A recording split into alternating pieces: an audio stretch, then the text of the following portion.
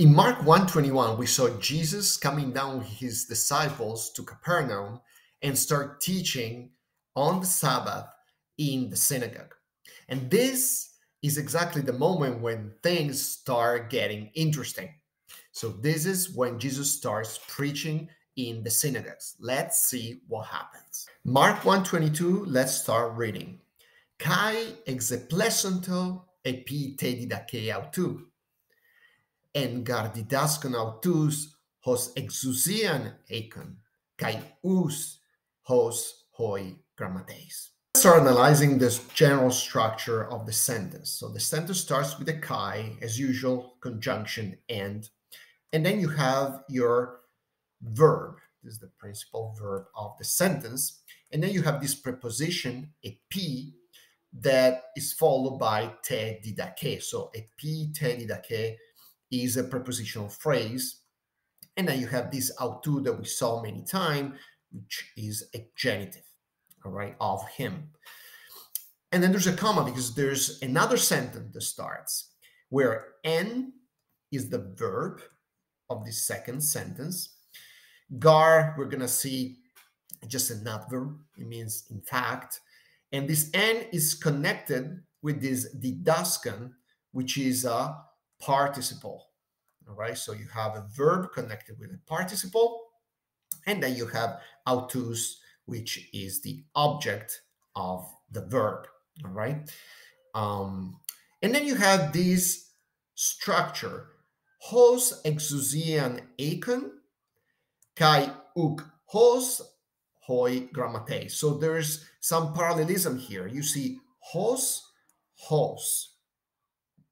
Hos is an adverb that means as, like, okay, as if, all right? So as, eikon, this is another participle. You see the same ending, didaskon, eikon, okay? So this participle is the one that is connected with this exousian. So exousian is the object of the verb eikon. And then there is this parallelism, and uk is not. This is a negative adverb, negative particle, as eikon exousias, and not as hoi grammateis. Hoi grammateis is, you see, it's a nominative, it's a plural, so it's a comparison, all right? We're going to see who these hoi grammateis are. So now that we know the general structure of the sentence, let's try to go one by one. First, the first sentence, and then the second one, which is more complex, and try to understand the meaning of it. All right, let's start from the verb, exeplesanto. It's pretty complicated. Let's try to break it down. So first of all, you have this ex, which, as we've seen many times, is just the ek preposition. That means literally out of. In front of a vowel, the kappa gets softened in xe. So it's not ekeplesanto, but exeplesantos, but it's the same preposition. That literally means out of. Then you have this epsilon. This is not part of the verb itself. It's not part of the root of the verb itself. It's just there to tell us the tense of this verb, which is imperfect. So the imperfect tense, as you probably know, we said it many times, it indicates an action that is continuous in the past. It's something that continuously used to happen. All right. And then you have the root of the verb, which is this ples. And then you have the ending that tells us that this is a third person plural. Okay. Third plural. So it's a they. Okay. They used to do something. Now, the root, you see it here, is this ples. And the verb is pleso. Now, the verb pleso means literally to strike, okay? To strike, to smite, all right? It's a very strong verb, all right? If you think about an English word, pleasure, that's that instrument that usually doctors use to hit your knee to check your reflexes, right? So that's the idea of plesso. It's like striking, hitting something to flatten it out. So to smite, to strike. So the idea of ekplesso, ek is there to make this verb even stronger. You're hitting something out, you're striking out, all right? And this ending, not only onto, it's not only a third plural, it also tells us that it's a passive form. So this they, which is referred to the people that were there in the synagogue, they were hearing what Jesus was preaching. Mark is telling us that they were hit by the way that he was talking. They were really amazed. They were struck. They were astonished. That's probably the better translation. They were completely astonished, as if they were struck by each word that would come out of the word of Jesus. And the important part is this imperfect tense. This is not something that happened once. This is something that would continually happen every time, every Sabbath that Jesus would go to the synagogue in Capernaum. People were getting struck by the way he thought. So we could translate they were astonished about what? Well, this prepositional phrase, epi te didakeo tu, tells us exactly what they were astonished about. The preposition epi can mean many things. Usually means on or at. All right, so they were astonished at, and it's generally followed by a dative case. And in fact, that's what you get. You have this eta with iota substrate, eta with iota substrate, which is a dative feminine singular, right? So they were astonished at. Te, we know it's the definite article, which means the. And the noun, the term is didake, and didake comes from the verb didasko. We saw this verb already because it's an important verb. It means to teach, okay, to teach. And by the way, we're going to see it here also in the second sentence. So it's a verb that is very important. Jesus was doing this in the synagogue. He was teaching. That was his activity.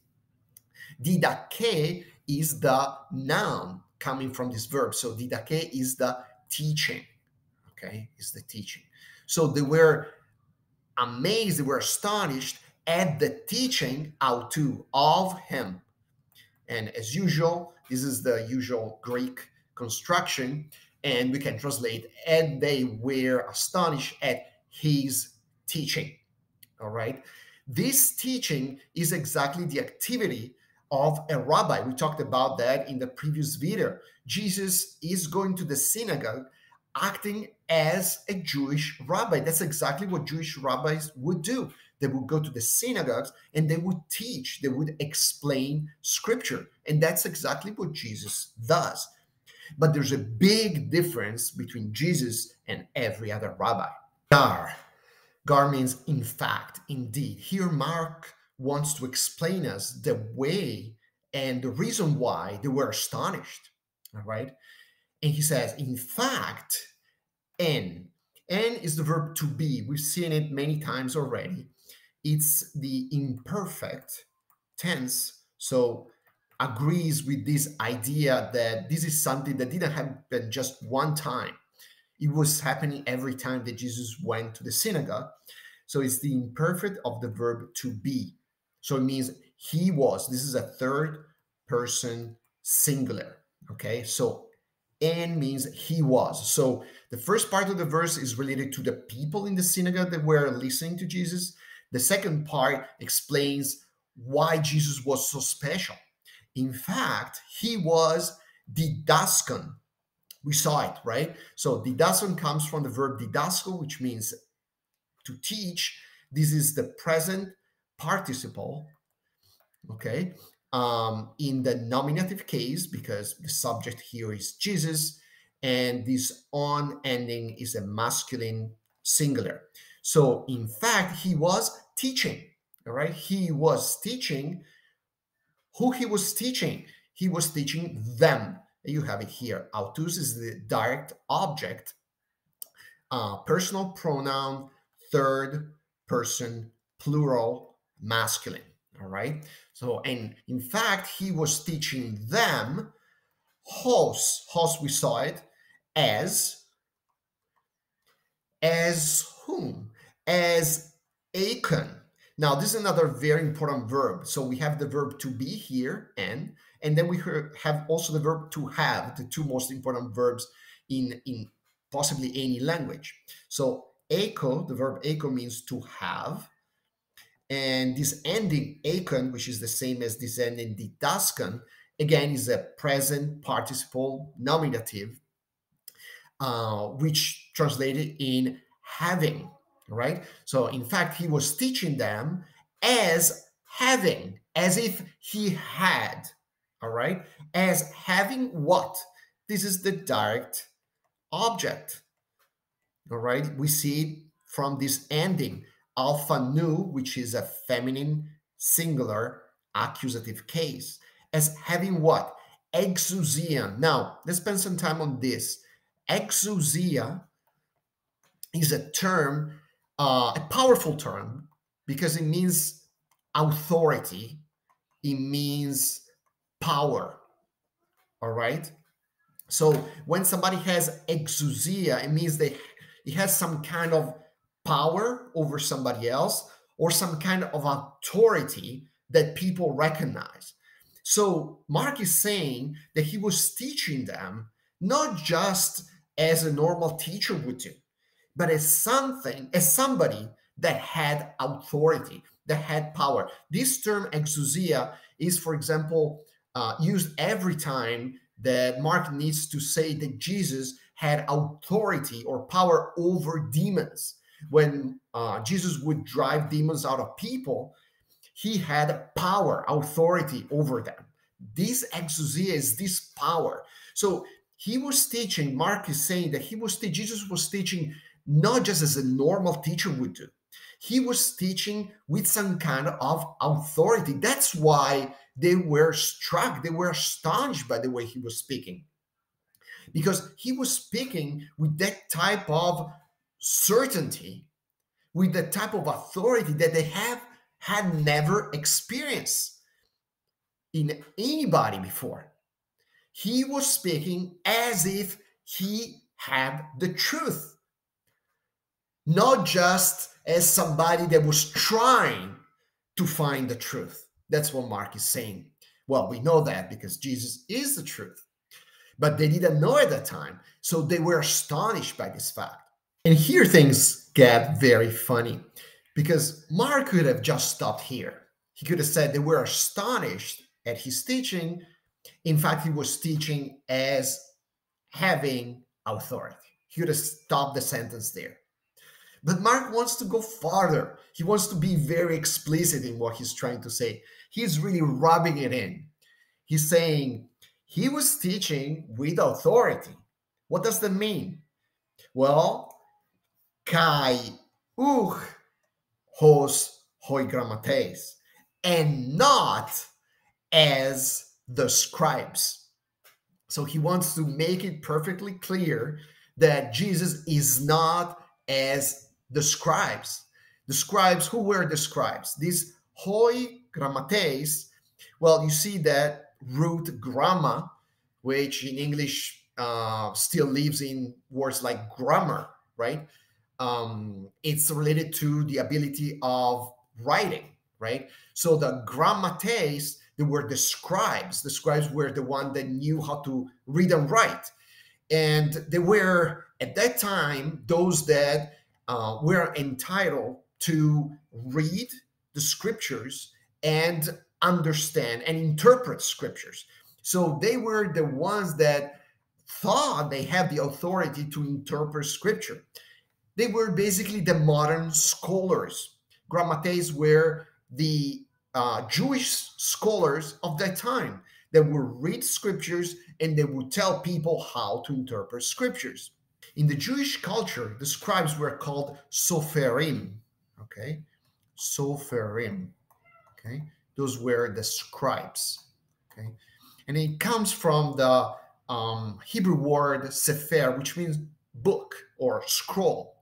So the Sopherim were the ones, the guardians of the scrolls of scripture. So they were the one that would copy, right, the scriptures on scrolls. They have all these rules on how to, all these formatting rules on how you would have to copy scripture on these scrolls and so on. So they were the guardians of the law, and they were the only ones entitled to interpret the law, interpret the Torah, interpret scriptures. So being the scholars of that time, they were also usually arguing against each other. If you are familiar with the modern scholars, well, you know what happens, right? You have a verse in the Bible, and then you have 100 different scholars that have hundreds of different interpretation of the same verse, and they start arguing with each other on the meaning, and they start pulling up other verses from the Bible to defend their position and support their position. And they're throwing verses at each other to show that their position is better than another position, and so on. That's exactly what happened at that time. If you go and read about how the Jewish tradition was interpreting scripture, and you find that, for example, in the Talmud, in the Mishnah, right? You see how the Jewish rabbis were trying to interpret scriptures, and you had more authoritative type of scribes that, you know, in the past were considered to be very authoritative. People would try to argue based on what other scribes in the past had said. And so people were coming up with different interpretation, and they were usually trying to back up their interpretation, saying, well, this rabbi at that time said that.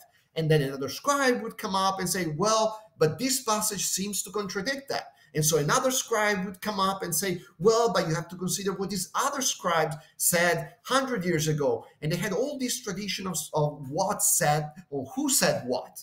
And so it's, if you read parts of the Talmud or the Mishnah, it's so very confusing, because it seems like that all these contradicting views don't ever get anywhere. And that's probably what people were used to at the time. They were going to the synagogues, and they were hearing different rabbis teaching and different meanings of different passages in the Bible, and sometimes probably even contradicting themselves. All right. And so they were used to rabbis, to scribes that were trying to back up their argument, going back to the tradition of what other rabbis said in the past, 100 years before, 200 years before, and so on. But here you have another type of rabbi. You have Jesus that is not just quoting other rabbis.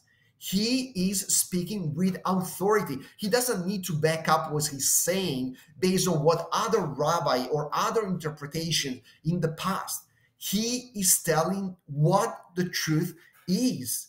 He's not comparing arguments. He's not making arguments. He's not trying to propose interpretation. He is saying what it is, what it means. And that is exactly what struck them, what astonished them. They had never seen anybody talking like that. One last thing. This idea of people being astonished at Jesus' teaching appears in another passage of a synoptic gospel, appears exactly in Matthew. But it doesn't appear at the beginning of the Gospel of Matthew as it appears at the beginning of the Gospel of Mark. It appears in Matthew chapter 7. Matthew chapter 7 is the conclusion of the very long Sermon on the Mount. And here's exactly when Matthew says that when Jesus finished talking, look at here, exeplesanto, hoi okloi epi te didake autu. This is exactly the same expression that Mark uses in Mark 1:22. They were astonished at his teaching. You see, Matthew takes exactly the same expression that Mark uses for Jesus' teaching in the synagogue at Capernaum and uses it to describe the astonishment of the people soon after they heard the Sermon on the Mount. This is another hint that Matthew is using Mark as a source. A lot of people that think that Matthew came first and Mark used Matthew blame actually Mark for having deleted the Sermon on the Mount.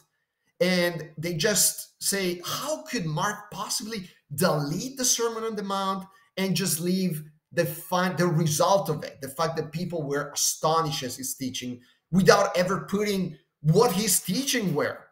Well, this would be problematic, of course, if we think that Mark knew what Matthew wrote and decided to complete, erase, or bypass the Sermon on the Mount and just say generally that we people were astonished as he's teaching. But if you go the other way around and you actually think that it's Matthew that used Mark, that everything makes much more sense. There's no need to blame Mark for deleting the Sermon on the Mount. Mark probably never heard the Sermon on the Mount from the mouth of St. Peter. That's probably why he never put it in his gospel. Remember, Mark was not an eyewitness.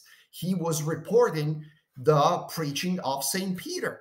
So it could be, very well be, that he never heard the Sermon on the Mount from the mouth of St. Peter. That's why he doesn't put it in his gospel. So there's no need to blame Mark for erasing anything. It's just the beauty of the synoptic gospel right here. Matthew probably is struck by that sentence that Mark uses, and he just reutilized exactly the same expression. You see here, exeplesento epite didake autou. It's impossible to think that Matthew came up by itself. This is copy and paste from Mark. And he thought that that sentence in Mark was absolutely appropriate to be put at the end of the Sermon on the Mount, because again, people that heard that speech were absolutely astonished.